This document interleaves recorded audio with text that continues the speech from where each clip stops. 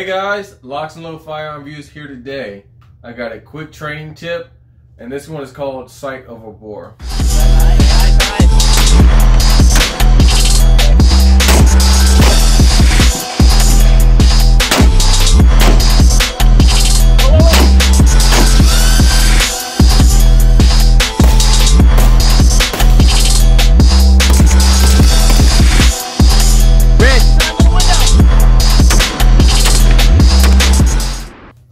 So you have your optic and you have your barrel, and there's about a 2-inch difference between those 2 points that you're gonna have to be aware of when you're shooting in or around barriers or shooting at targets closer than what your firearm is zeroed at.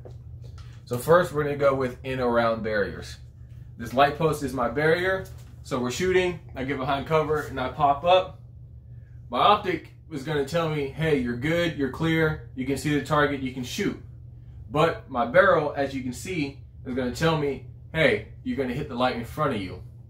So what that means is that I'm going to have to aim at my target, then come up higher, aiming over my target to be able to get my barrel clear of that barrier and be able to hit my target at whatever distance. Secondly, when it comes to your firearm, you got to understand, hey, if my firearm is zeroed at 25 yards, 50 yards, 100 yards, but the target I'm shooting at is 7, 10 yards or closer than what I zeroed at, you have to understand how to compensate to be able to hit that target at that close distance.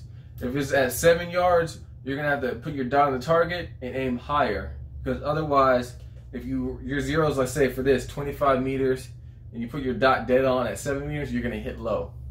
So you're gonna have to understand that, get your dot on the target, then come up a little higher, and then crank off that round to be able to hit that target at a closer distance. So that's just a quick training tip on sight over bore. If you have access to a range where you can move around and get behind barriers and hit targets close up, that's something I recommend you add to your training regimen.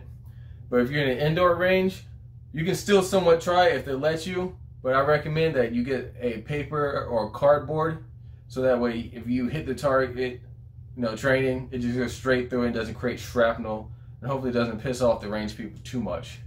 But that's just a quick firearm knowledge that you can drop down your bucket. Sight over bore, guys. It's not too complicated, but it is something important to think of when you're shooting in around barriers or you're shooting at targets closer than what your firearm is zeroed at.